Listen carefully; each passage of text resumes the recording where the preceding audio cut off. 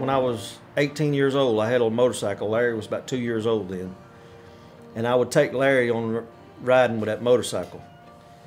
And he just loved riding that motorcycle. So I guess that's where the racing come from.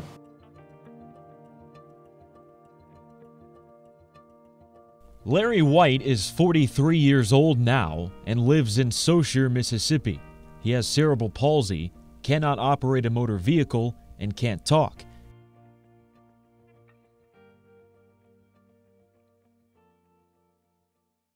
But no language is needed to understand that his motor is fueled by racing. Eddie Willis is Larry's uncle. He decided one day that Larry deserved a race car, his own race car that they would build together. They found this one, stripped it completely, and are nearing the finish line. But it's the assembly of this special dual-controlled car that revs the emotional engines.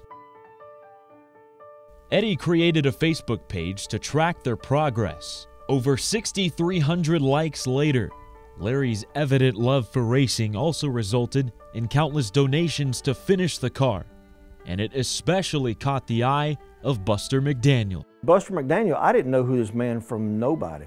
I never heard of him. I never talked to him. Buster sent me a text January the 1st of this year, which is this coming January 1st will be a year ago.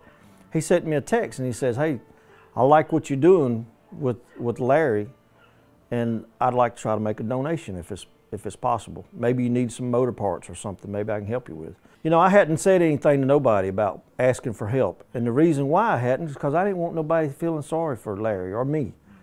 You know, I just didn't want that. That first time,